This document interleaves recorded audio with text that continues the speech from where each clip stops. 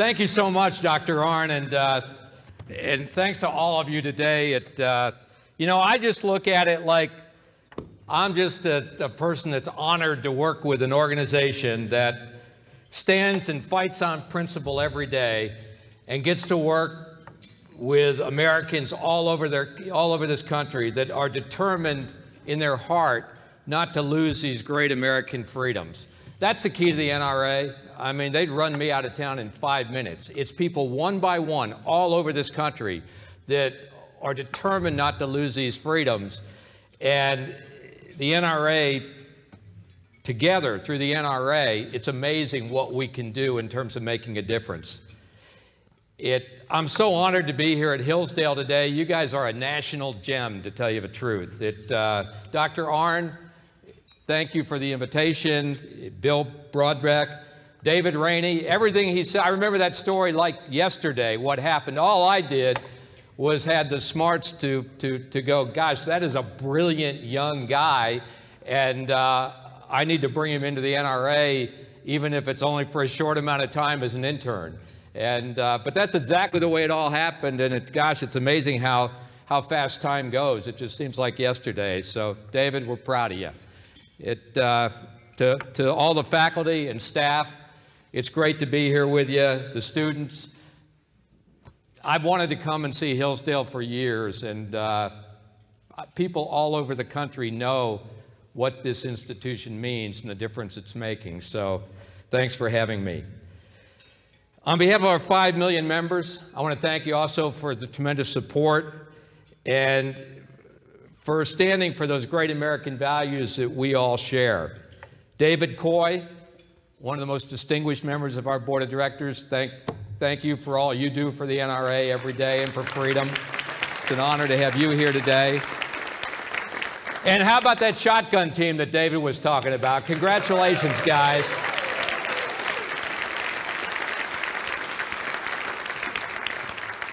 But the key is we do it all together.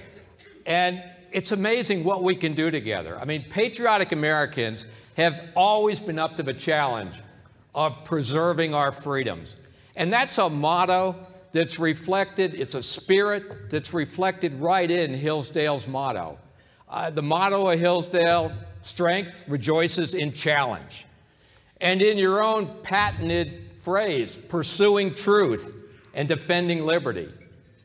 You know, you think about that, pursuing truth and defending liberty. Perhaps no other time, no other place could your motto at Hillsdale be more meaningful to what's happening in the country than right here and right now as we sit here this afternoon. When you think about it, America really is at war. We are right now in this country in the middle of a monumental struggle that could redefine our whole nation. It could redefine our freedom, and it's going to redefine our very lives. The battlefield of that struggle is truth. The enemy that we're fighting on that issue is leftist zealots and their media enablers. And I know you see it every day. All you got to do is turn on your TV. All you got to do is pick up a newspaper. But I'll tell you, ever since the election, it's been raging in this country. And they're bent on one thing. They're bent on destroying the Trump presidency and seizing control of our society to impose their leftist agenda and impose their version of the truth upon us all.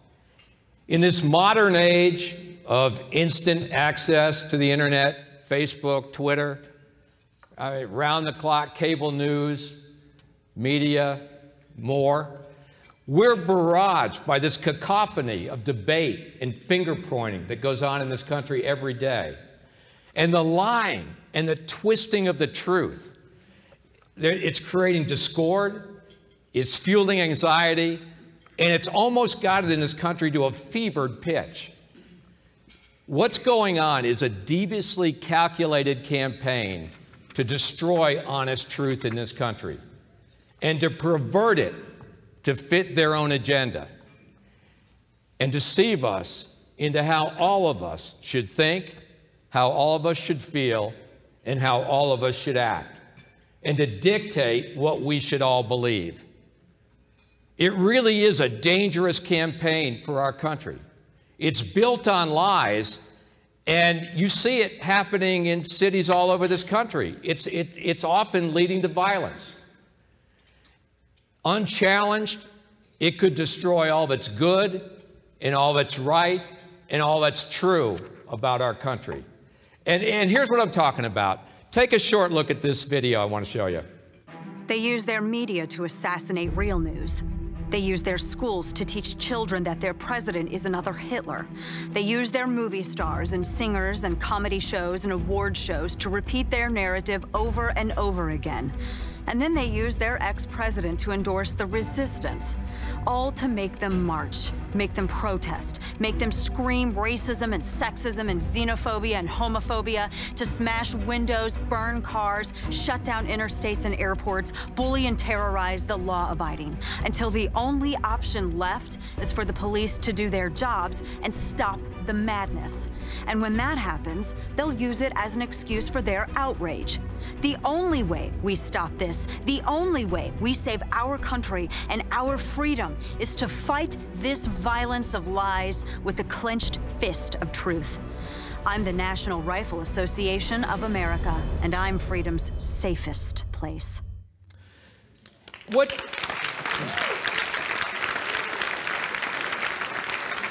she says is really true. The left has launched an all-out attack against the truth. I mean, facts don't matter as long as the truth can be bizarrely contorted to fit whatever political whim it serves.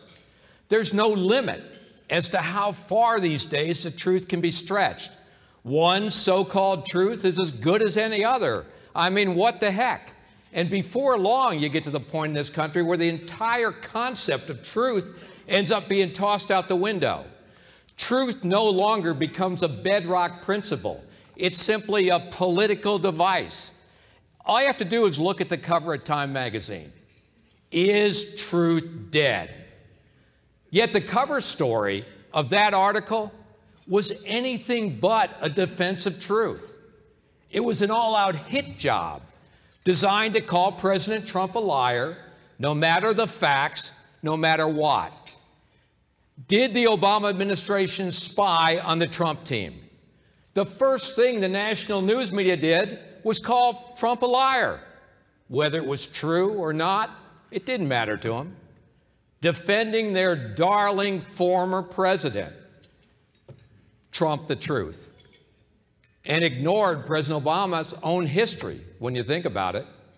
In 2012, the Obama administration secretly subpoenaed the phone records of Associated Press journalists. The Obama administration also, and I think you all will remember this, collected the phone records of Fox News reporter James Rosen, who had done absolutely nothing wrong. They seized his personal emails. They even seized his parents' phone records. In 2013, documents exposed the Obama administration for surveilling telephone conversations, and you'll remember this also, of 35 world leaders. Does anyone really think they didn't spy on the Trump administration? Just a few days ago, Evelyn Farkas, the Deputy Assistant Secretary of Defense, essentially admitted they spied. She said the Obama administration sought to gather, quote, intelligence on candidate and President-elect Trump. And then Farkas even admitted she worried about the consequences of the Trump team finding out how we knew certain information. Just think about that. And that doesn't even mention Susan Rice, President Obama's national security advisor. If you've been watching TV the last couple of days, you probably saw this, but it's worth looking at again. I began by asking about the allegations leveled today by House Intelligence Committee Chairman Devin Nunes that Trump transition officials, including the president, may have been swept up in surveillance of foreigners at the end of the Obama administration. I know nothing about this. I was surprised to see reports from Chairman Nunes on that count today. There were occasions when I would receive a report in which a U.S. person was referred to, name not provided, just U.S. person. And sometimes in that context, in order to understand the importance of the report and assess its significance, it was necessary to find out or request the information as to who that U.S. official was. You know, she's sure lucky, because none of that matters to Time magazine, because the real truth just doesn't fit their agenda. Truth has been dead at Time magazine a long time ago. 50 years ago, Time posed this question: is God dead? No wonder Time has been losing money and subscribers for years. In fact, it's kind of been relegated to the shelves of supermarket tabloids. But, you know, Time just doesn't get it. So let's just spell it out for him right now. Truth is not dead, and neither is the Lord our God.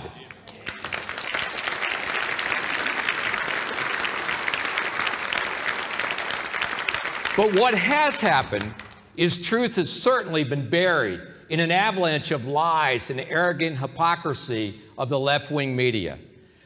You know, the liberal media elites, they think they're smarter than we are. They think they know better than we do. Here's an example of their arrogance, right here. We have to give some credit to the American people that they're somewhat intelligent and that they know the difference between an opinion show and a news show. Yeah. You're cynical. Look at it. Yeah. I am cynical because, you know. You think we're bad for America? You think I'm bad for America? Yeah. You do? In the long haul, I think you and all these opinion shows. That's sad, Ted. No, you know why? That's sad. Because you're very good at what you do, and because you have attracted a significantly more influential. Well, let me finish the sentence. Let me finish the sentence before you do that. With all due respect. You have attracted people who are determined that ideology is more important than facts. Yeah, I mean, that's Ted Koppel. I mean, he's sure no stranger to truth twisting himself, especially about the Second Amendment. And he's sitting there calling Sean Hannity bad for America. Why? Because Koppel thinks his opinion is better than Sean's. Koppel thinks his truth is better for America.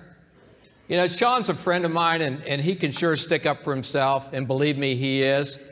But bear in mind that that clip I showed you was all CBS aired of an interview that lasted almost an hour.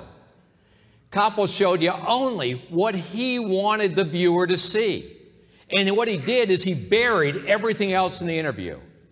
Bear in mind also that that was CBS, where Dan Rather was forced to resign for completely faking a story about George Bush. A lot of you will remember that. You know, the media lies and perversions of truth to fit their own agenda are accelerating at a ravenous pace. And our very nation's cornerstone of truth is at risk.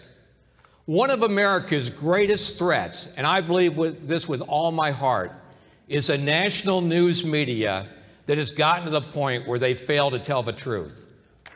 And believe me, all of us involved with the Second Amendment and the NRA and the firearms issue, that's something we've been dealing with for decades.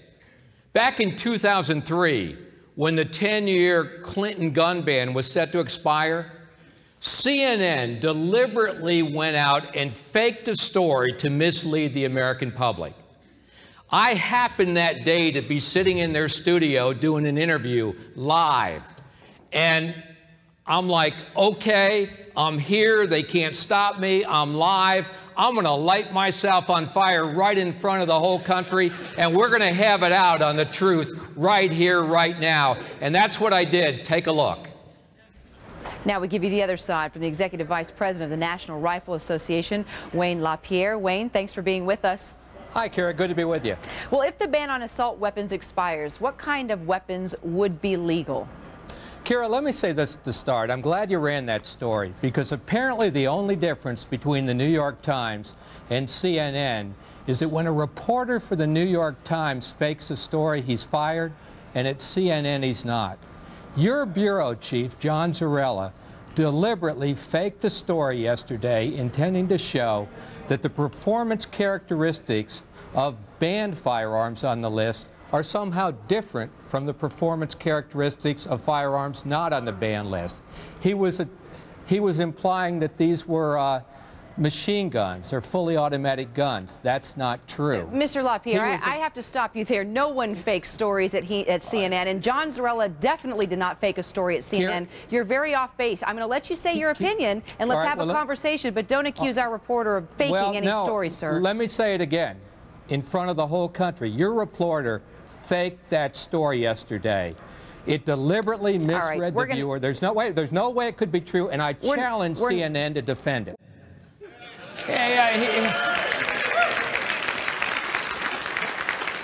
Here's the deal, and here's the sad thing, though. The following Monday, that happened on Friday, the following Monday, CNN couldn't even make an honest retraction. What they put on the air, they called it additional information. And what they showed proved that everything I said was true, and that their story on Friday was completely phony. But the really sad thing about it is this. If I hadn't been sitting there live in that studio on Friday and caught him like a bank robber running out of the bank with a bag of money and the die exploding all over him, they never would have aired the so-called correction. And that's the really sad thing as to what's happened to the media in this country these days. They do it over and over and over, day after day after day. And they've been lying about our gun rights and our constitutional freedom for as long as I can remember. And that's getting to be a pretty long time.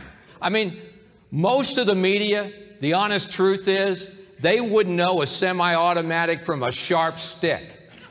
But it's true. But they've spouted for decades these fake, made-up, phony terms like assault weapons that they put out there. I mean, that's kind of become their go-to buzzword to deceive and scare people about any gun they don't like. And they deceive the public. They put out there all kinds of images of military and fully automatic firearms. I mean, they say black guns with polymer guns are more powerful than those with wooden stocks. They say that a pistol grip or a lug nut somehow magically increases the power of a gun. I mean, heck, any village idiot can tell you that purely cosmetic features don't make a firearm more powerful. No more than lipstick and powder make a pig more attractive. I mean, it's true. But it doesn't matter.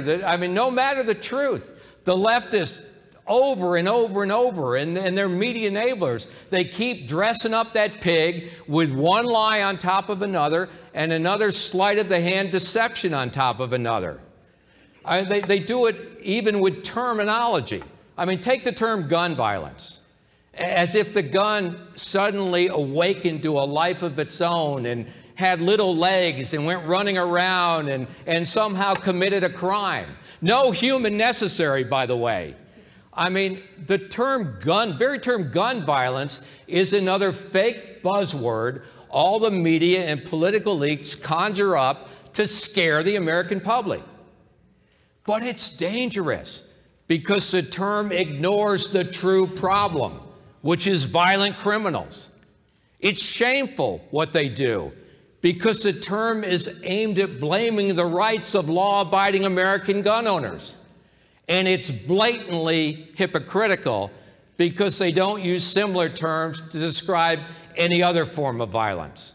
I mean, think about it. After an automobile tragedy, the media never talks about car violence. After some horrible drowning incident, they never talk about swimming pool violence. I mean, the air of hypocrisy and lies has become so thick with the media, it's become hard for Americans to breathe in this country. One of the biggest lies is this whole myth of background checks. I mean, make no mistake, more than anyone, the National Rifle Association wants to keep firearms out of the hands of violent criminals, violent felons, drug dealers with guns, and people with serious mental illnesses. That's been our position for decades. It's why the NRA supported a complete, comprehensive background check at the point of sale and the immediate arrest of any prohibited person in a gun store trying to buy a gun. But the truth is, despite the fact the NRA supported money every step of the way to the system, no such comprehensive system exists. A huge number of states don't even put their mental records into the system. There's all kinds of criminal records not in the system. The elites, they don't care. It's one more lie and media lie on top of another to push their failed system and to try to expand it. The truth they won't tell you is what I just said. The background check that NRA supported probably 20 years ago, it's nowhere near comprehensive. Like I said, the criminal records are incomplete. The mental health records are missing. Felons and criminals fall through the cracks of that database every single day. And yet the left keeps pushing it and keeps pushing it as a way to impose greater restrictions on the rights of law-abiding Americans. And here's the amazing thing. Even when the system does flag down a criminal standing right in a gun store trying to buy a gun, all right? The system goes, okay, there's a felon right there, standing right there, trying to buy a gun, and we, the government, know it. They never, almost never, arrest them. The last year I saw, they arrested something like 13 out of 76,000. I mean, the Obama administration actually went before Congress and called them meaningless paperwork violations unworthy of prosecution. That's what they called them. Because their real goal is not to stop criminals. What their real goal is to put every law-abiding American under the thumb of the federal government, tie their Second Amendment rights up in red tape, and ultimately put every obstacle you can in the way of the honest citizen, and the heck with the bad guys, they don't care about that. All you got to do where they want this to go is look at a state like Washington State to see their real goal of their modern 21st century objective of background checks. In Washington State now, where they've got pretty much what they want, if you're at a range and you want to borrow a buddy's firearm, you can't do it without going through a check. If you give a gun to a buddy, you can't. If you want to hand it back to him at a range, you can't do that until he goes through another background check. And don't dare think about giving a firearm or loaning a firearm to your son, your daughter, or a friend for a morning out in the field with your shotgun. Out in Washington State, what they call that is a transaction. So you better go get a background check if you're thinking about doing that, or you're going to go to jail. I mean, it's got to the point where it makes no sense at all for law-abiding people, and it has nothing to do with criminals. And now even liberal judges have gotten the act of perverting the truth to suit their own agenda. You remember reading this the last couple weeks. The Fourth Circuit Court just recently snubbed its nose at the United States Supreme Court and legal precedents by upholding Maryland's ban on semi-automatic firearms. The Supreme Court's Heller decision explicitly recognized the constitutional right of Americans to own commonly used and owned firearms. But the Fourth Circuit, they just ignored it. They completely ignored the United States Supreme Court, and they went ahead and upheld the ban on the most popular rifle in America. I mean, yeah, eventually that could twist somehow back up to the Supreme Court, but for those citizens denied their constitutional rights, it's going to take years. If it's gotten to the point in this country where legal precedent, in fact, can be so easily circumvented and ignored, if a lower court can so cavalierly neuter the highest court in our land, it's game over. Law, order, and justice are gone. Here's another one. The Attorney General of Massachusetts. You can sure add the AG in Massachusetts to the list of deceivers and truth spinners. That state, they've had a ban on some semi-automatic firearms for a while.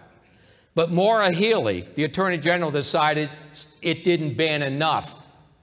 So she announced that she's going to ban tens of thousands of more commonly owned rifles, popular rifles purchased by citizens of Massachusetts, her own constituents, not based on any evidence that these firearms are inherently more dangerous. They're not. Not based on any evidence these firearms are predominantly found at crime scenes. They're not. She apparently just doesn't like the way they look. And she just doesn't like them. So she bans them, and then she bakes a lie to sell the ban. The lying has become completely absurd, but it's also dangerous, and it's also life-threatening to all of us. Let me give you another one. And I'll tell you, this one, I just shake my head at the whole American news media, and I go, shame on you, and it's just shame on you. I've never seen so many poorly researched and misinformed stories as I've seen on this whole issue of a terror watch list. If you listen to the media, you'd think the National Rifle Association set up the terror watch list. I mean, the truth is, it was set up by the FBI and federal law enforcement exactly the way they wanted it. The way the FBI and federal law enforcement wanted it. What happens is if someone on that list tries to buy a firearm, a silent ping goes to the federal government, goes to the agency that actually put the person's name on the list. They then call the agent to put the person's name on the list and say, okay, this is happening right now. What do you want to do? Do you want to deny it? And federal law enforcement all know that they've got conspiracy to commit terrorism. If they run a stop it, they've got ways that they can do it. Or do you want to do this? Do you want to watch it? Do you want to follow it? Follow this person 24/7? Do you want to build a case? Do you want to see the patterns? Do you want to see the associations? I mean, that's why the list was established. 99% of the time, that's what happens. They don't want to deny it outright. They want to see what's happening, who they're talking to, what's going on, and build the case. Watch, monitor, discover the co-conspirators, break up the entire network. That's the purpose of the list. In fact, when Senator Dianne Feinstein asked the FBI director whether or not he supported legislation to automatically deny the transaction, the FBI director told Dianne Feinstein, if Congress did that, if Dianne Feinstein and Chuck Schumer and all the rest of them did that, they'd blow up all kinds of criminal investigations. Have you heard any of that in the media? And that doesn't even get to the due process issue of federal bureaucrats putting people's name on a secret list, denying their constitutional rights without any due process, without any judicial oversight, without any judge, without any adjudication. Just, hey, secretly, one branch of government put somebody's name on a list and deny them their constitutional rights.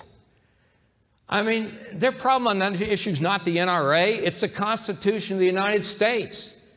They not only want to trample the Second Amendment, they want to trample the Fifth and the 14th Amendment also. It's all a dangerous form of politics. And the only way they get away with it is it's enabled these days by a media that almost never tells the truth. The selective enforcement of federal law is one of the most dangerous lies of all. When federal gun laws are not enforced, when violent gangs and criminals with guns are not prosecuted, when violence and murder, what happens? When they're not prosecuted, violence and murder becomes a way of life in places like Chicago because there is virtually no federal prosecution of federal gun laws in Chicago.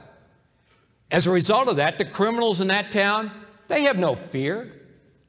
Last year, according to the Chicago police, there were 762 murders in that city.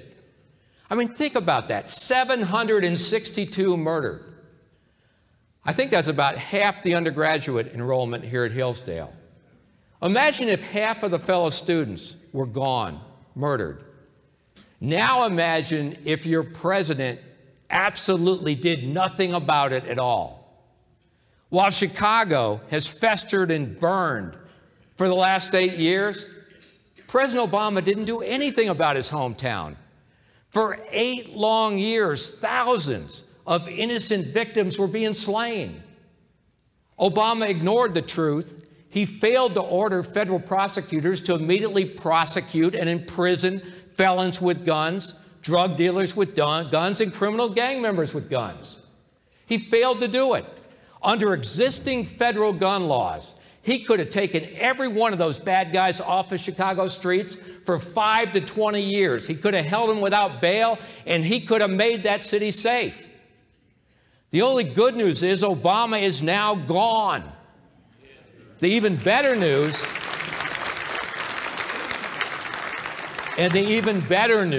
is our new Attorney General, Jeff Sessions, recently ordered the Department of Justice to focus on the bad guys and increase federal firearms prosecutions of violent criminals all over this country.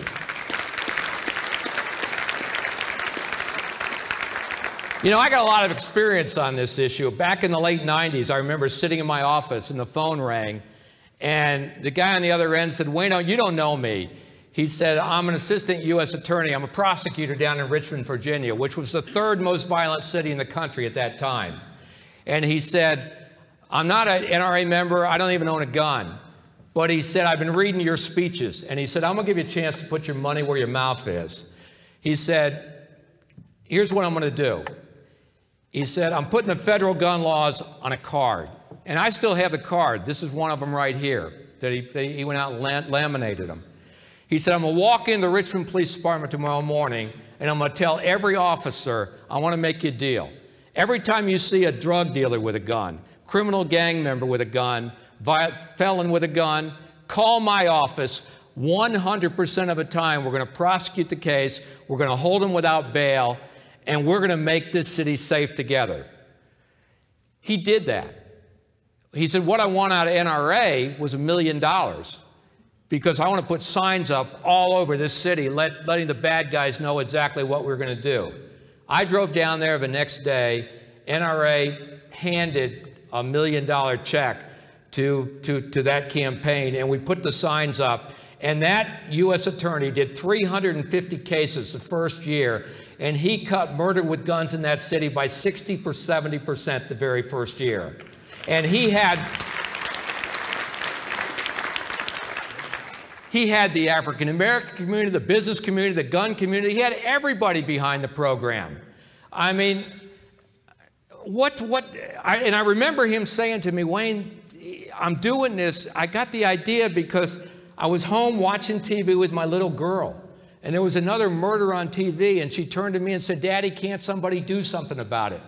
And he thought, I'm the somebody." And I remember him also telling me, he goes, "Tillett," and most of this was going on in the black community in Richmond. He said, "Wayne, the benign neglect of what's going on in that community is horrible. If it was going on in a white neighborhood, our government would stop it tomorrow morning." He said, "Those moms trying to raise kids in inner cities, they want to make their kids safe. They don't want drug dealers with guns and criminal gang members with guns out there on their doorstep when their child walks out the door. They're at risk every time they walk out. They want them taken off the street and in prison. They want their neighborhood safe."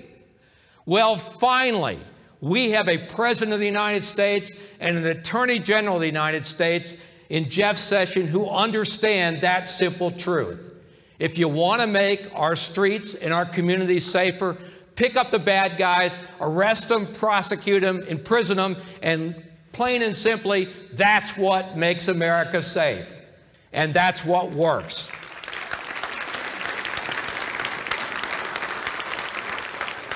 Yet no matter the outlet, the national news media, they're going to go to war, and they're going to stretch the truth as far as they can. I mean, I look at it and I go, when did these guys stop doing their job and simply decide to become PR flacks for the destruction of the country? It's, in so many ways, it seems to be all about their own celebrity. their own ratings, their own agenda. The New York Times, I mean, they have a clear leftist agenda they want to sell. On the other hand, I mean, you have outlets like Fox that have a more conservative agenda, and yeah, they want to sell that too, I guess. I mean, both have a following, and both lay claim to an authoritative status. And both point fingers at each other with accusations of bias and falsehood. I mean, you have MSNBC, you have ABC, Breitbart. I mean, name the outlet you want these days, from Yahoo News to blogs and Twitters. They all claim ownership of the truth. And that presents a very real challenge, especially for the young men and women here at Hillsdale College today, and young men and women throughout the country. How do you seek these days and find truth? Even now, social media giant Facebook is exploring plans to identify and weed out so-called fake news and information, as if Facebook somehow owned the truth. One of their options that they've come up with, and boy, good luck with this based on what we know about all of them, is to consult the Washington Post and ABC. Yeah, I know. I mean, give me a break. As if any of them own the truth. You know, it's gotten to the point where Americans have no faith in any of these arrogant elites in this country who every day are seeking to police the truth. And it's no wonder, according to recent polls, 60% of Americans say they don't trust the media to report the news accurately or fairly. I look at that 60%, and I honestly go, I wonder how the heck you found anybody. But in poll after poll, I'll tell you this, Americans, and gosh, I'm proud of this, and we've all done this together, those of you who've been part of the NRA, they consistently say they view the NRA more favorably than the White House, both chambers of Congress, and either national political party. A majority of Americans, yeah, they admire and they trust the NRA, and here's why I think we've gotten to that point. We say out loud what we believe. We always speak the truth, even when it may be hard. And gosh, we go out and we fight like hell to defend it. Our success, our victories, our strength, as long as I've been with this organization, which is now almost 40 years, it's always been grounded in truth. In an age of truth wars, where fact-based truth is becoming harder and harder to find, the NRA is always there with the truth, and I promise you this, the NRA will always be there with the truth. In fact, watch this. To every dishonest member of the failing American news media, let me explain why you've never been less trusted, less credible, or less respected. For decades, you ignored calls from millions of gun owners to just tell the truth. All you had to do was just get the facts right about our guns and our freedom. But you never even pretended to listen. Instead, you weaponized the First Amendment against the Second. And now the whole country sees you for the mockery we've always known. Your claim to the truth is as legitimate as a thief's. If the fate of individual freedom had rested in your hands, America would have fallen long ago. But Americans put their trust somewhere else. And now, in that place, stands the most trusted defender of individual freedom in American history. We're the National Rifle Association of America, and we're freedom's safest place. You're the first to see that spot, but it's going to hit the national airwaves all over this country in a week or so. And to defend the Second Amendment, the NRA, every day we're deploying the First Amendment to do it. We've developed innovative, state-of-the-art news content platforms. We're delivering truth right over the top of the old legacy media that distorts everything. We're going straight to people all over this country. And we're going to be right in front of America every single day from now on for everybody to see. So write this down, NRATV.com. Check it out. we're doing 24-hour broadcasting every day, straight to the American people with the truth. And the left-wing media, they're never going to get away with perverting the truth anymore to distort any of our freedoms, Second Amendment, or any of the rest of them. We're going to speak for ourselves. We're speaking loudly. We're speaking clearly. And we're going to speak out, by gosh, on any issue that affects us, from constitutional rights to crime to national defense to health care to taxes. The NRA is standing for freedom, and we are going to be heard. The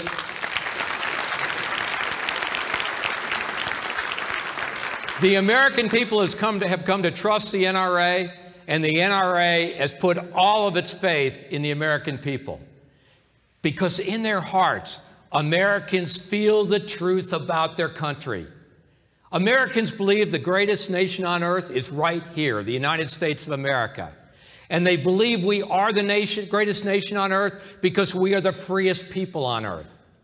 Americans know our freedom that we have as Americans separates us from every other nation on the planet. They know our freedom makes us stronger than other countries. And Americans know our freedom makes us better than other countries. And the 5 million men and women of the NRA believe that truth with all their heart. We stand and we fight for that truth every single day. And of a lying left-wing media and the lying political class, the NRA will never, and by gosh, I mean never, surrender 1 ounce of truth or freedom. I promise you that.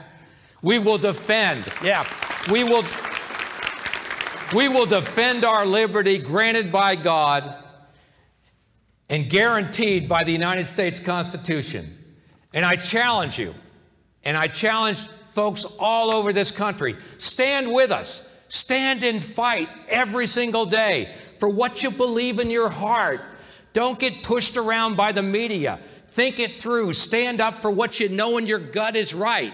Stand and fight for truth, stand and fight for freedom, and stand and fight to preserve America as truly the greatest nation mankind has ever seen. Let's do it together. Our freedom is what it's about. It's what makes us great. And the only way we're going to not lose it is fight for it. It's an honor to be with you. It's an honor to be here at Hillsdale. And thank you for what you're doing every day.